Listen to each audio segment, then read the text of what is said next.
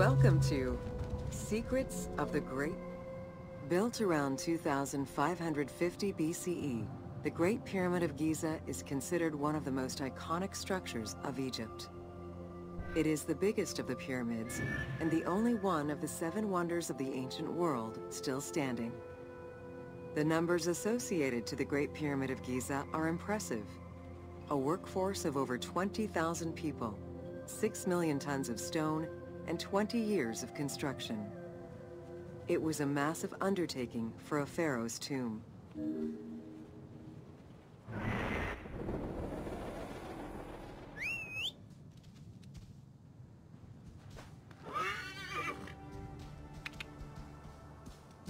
Yeah.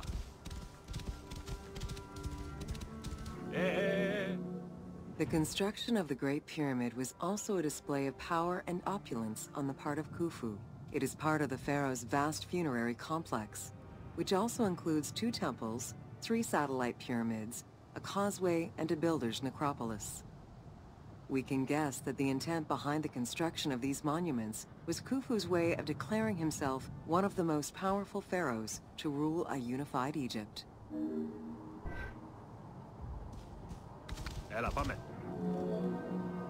New insights into engineering and ancient Egyptian culture are still being revealed over 4,500 years later. For example, a recently unearthed papyrus offers a glimpse into the life of a tradesman at the time of the pyramid's construction. Also, a logbook belonging to a team leader during the building gives details on the craftsmen, their work schedules, and the raw materials required.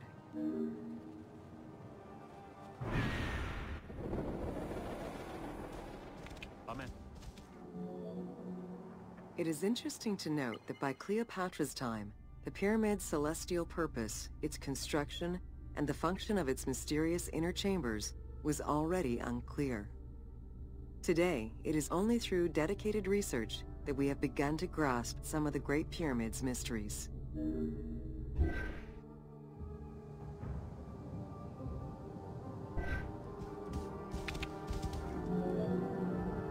The Egyptians had polished their design for centuries by the time work on the Great Pyramid began.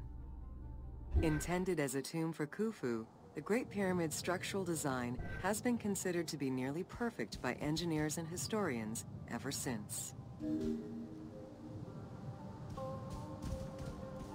Amen. Precisely oriented north-south to the 4 cardinal points of a compass, the length of each side of the Great Pyramid at its base was 230 meters, and its original height was 147 meters. The pyramid is a mere 0.05% error away from being a perfect square.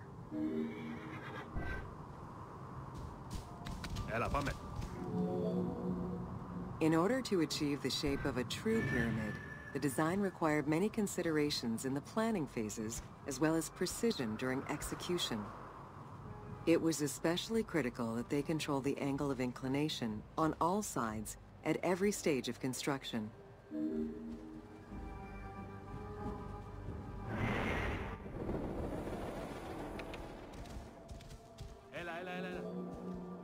Materials for the Great Pyramid consisted of quarried limestone blocks, weighing between 2 to 15 tons each.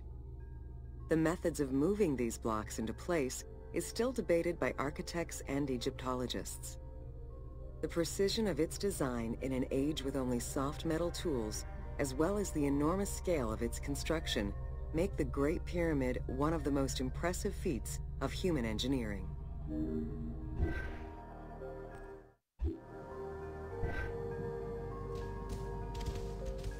Amen. Whoa. It's estimated that it took between 600,000 and 2 million blocks of stone to build the Great Pyramid. Experts calculate it would have required men to move 12 blocks every hour around the clock for 20 years to place the 2.3 million stones the monument is made of.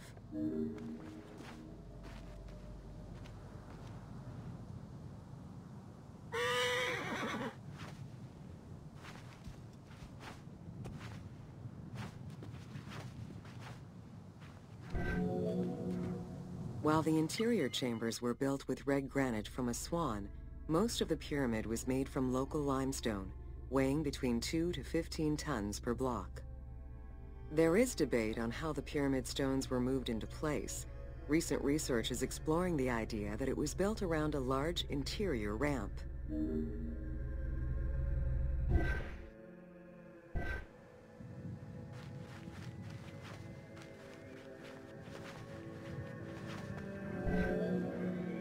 The recently discovered logbook confirms that the high-quality limestone of the outer casing was brought by boat across the Nile from a quarry in Tura. Once complete, the smooth white polished stone of the Great Pyramid would have reflected the sunlight like a beacon, earning it the name the Horizon of Khufu.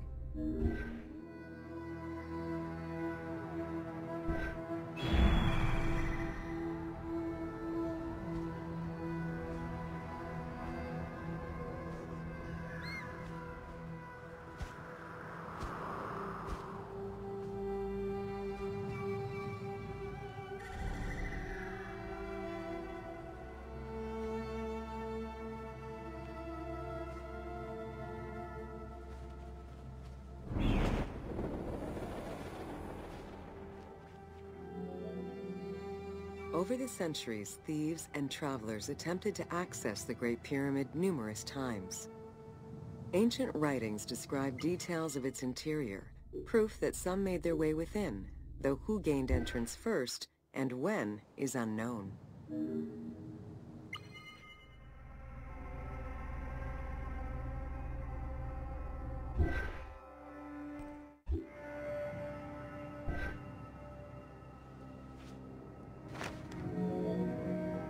The main entrance of the Great Pyramid is located 17 meters above ground level.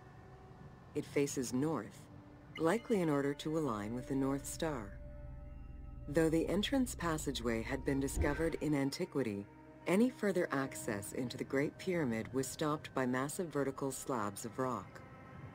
As such, present-day visitors to the pyramid must use the robber's entrance.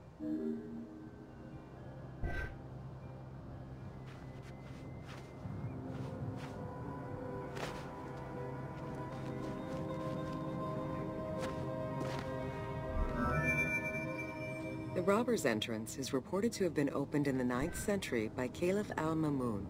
In search of treasure, the Caliph had his men dig their way inside the Great Pyramid. The most likely scenario is that they enlarged a corridor which had been created by tomb robbers during antiquity. As such, this is how the team can justify access to this wonder. Attempts to gain entry to the Great Pyramid and uncover its potential secrets continued throughout the centuries. In the 19th century, the belief that another entry existed at the south side resulted in a hole being blasted into the pyramid's side, with no results for the damage that was done. While the search is still ongoing today to uncover more hidden rooms and passageways, conservation is the primary concern of all such efforts.